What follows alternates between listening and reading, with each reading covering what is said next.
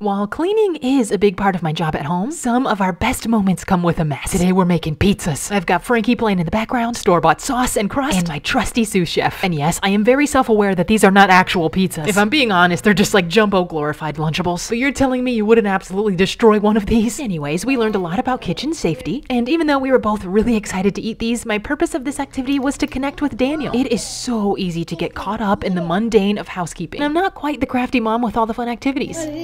But I do know how to have fun, and I know how to eat. Okay, don't eat all your pizza yet.